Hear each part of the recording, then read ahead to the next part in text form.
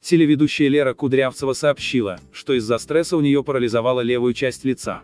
Об этом сообщает «Комсомольская правда». «У меня тут на фоне всех этих событий отнялась часть лица.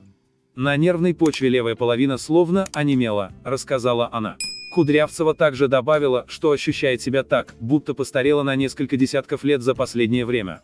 По ее признанию, она близко к сердцу воспринимает мировые события. «Я сейчас удивляюсь каждый день. Столько потрясений нервы не выдерживают», — сказала Кудрявцева. Кроме того, телеведущая рассказала, что последние события в стране повлияли на ее работу и образ жизни. По словам Кудрявцевой, теперь она все свое свободное время посвящает семье и работе.